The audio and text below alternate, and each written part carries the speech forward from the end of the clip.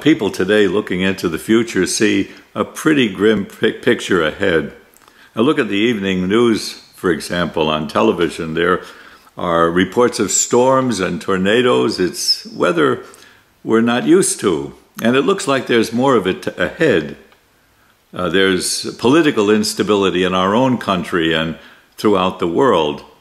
There are trade wars and real wars. There are school shootings and stories of domestic violence that's shocking.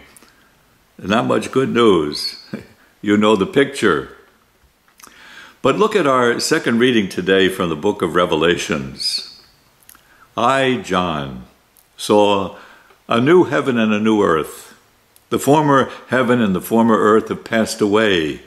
The sea was no more. I also saw the holy city, a new Jerusalem, coming down from heaven, prepared as a bride, adorned for her husband. I heard a loud cry from the throne saying, "Behold, God's dwelling is with the human race. He will dwell with them. They will be his people. God himself will always be with them as their God. He will wipe away every tear from their eyes, and there shall be no more death, nor mourning, or wailing, or pain. And the old order has passed away. The one who sat on the throne said, 'Behold, I make all things new.'" What should we make of that reading? A new heaven and a new earth. A promise of a city in celebration. God dwelling with us, wiping away every tear from our eyes. No more death or mourning or pain. That's a complete reversal of the evening news, isn't it? And is it unreal? The first thing to take from this reading is that God promises good things ahead. We see the origin of this promise in the resurrection of Jesus.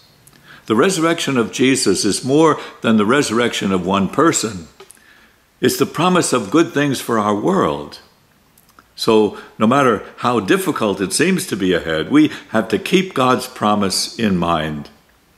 No matter how grim the picture is, we have to keep working for the good of this world, doing everything we can, especially keeping hope alive.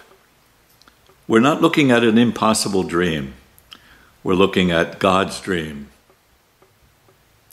The Easter season is a time of hope. Hope for ourselves personally, hope for our world. God isn't finished yet.